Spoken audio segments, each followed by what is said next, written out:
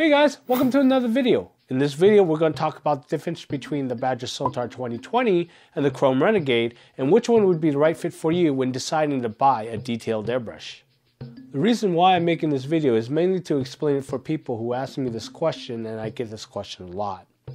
When I suggest airbrushes to start with in the Badger line for miniature painting, I first suggest starting with and learning with the Patriot 105, then later going with either the Sotar or the Krome. Now for the second part, which of the two you should get for your detailed brush, is the harder part to explain. First off, this is a suggestion based on painting miniature figures and vehicles. If you're looking for an airbrush for terrain building, I would suggest a totally different set of airbrushes to get. We'll cover that in another video. Second, the Patriot 105 is the go-to brush I suggest to start with. It's a great overall general brush, and you'll be using it all the time, even after adding a detailed brush to your arsenal of tools. Also, if you grasp the practice of trigger control on the Patriot to lay down detailing, then you're way ahead of the curve when transitioning to a detailed brush. We'll get into the Patriot in another video.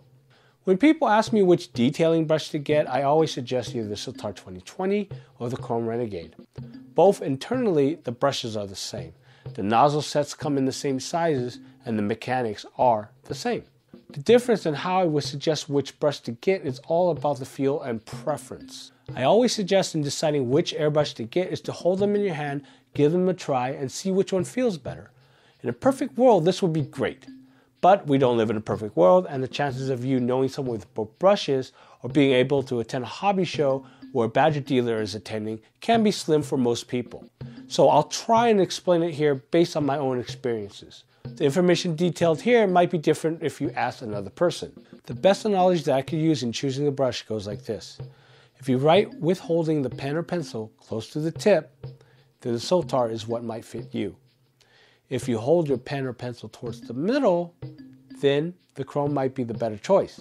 But that's a quick and rudimentary analogy that I use for quick explanations. Let's take a look at the features available on both of the brushes. They have finger guards for comfort handling and a trigger stop. Now for us miniature painters, the trigger stop doesn't really do much for us. The purpose of one is to limit the pull on the trigger so we can control the spray, but the acrylic paints that we use tend to clog and thicken often in the brushes with such small needle sizes. Remember, anything with a .21 or smaller nozzle size brushes are manufactured based on shooting mediums like inks or watercolor. The standard cup sizes on the brushes are different. The cup is larger on the Krome, but one thing to remember is that you do not want to load the cup up with paint. When shooting for detailing, you only should be using a few drops. So the large cup size on the Krome shouldn't matter too much. I find it a hindrance because it blocks the sight of the model's surface. The only other reason to fill up the cup is usually for base coating or for priming, but for that I would suggest using the Patriot. When covering areas quickly with less passes, the larger needle sizes on something like the Patriot will spray coverage more efficiently.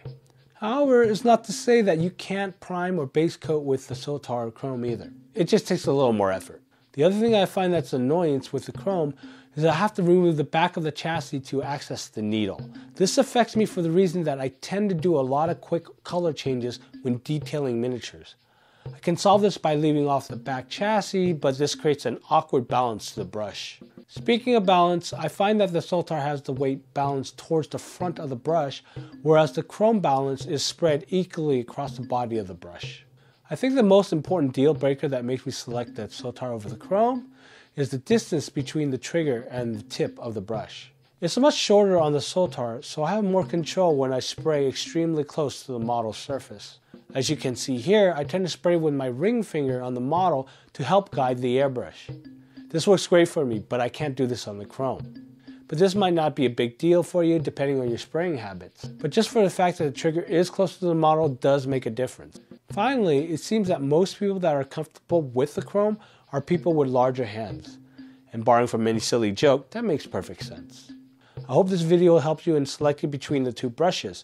Both are excellent detailed brushes, but it drills down to what feels better for you. Go with the muscle car or go with the sleeker sports car.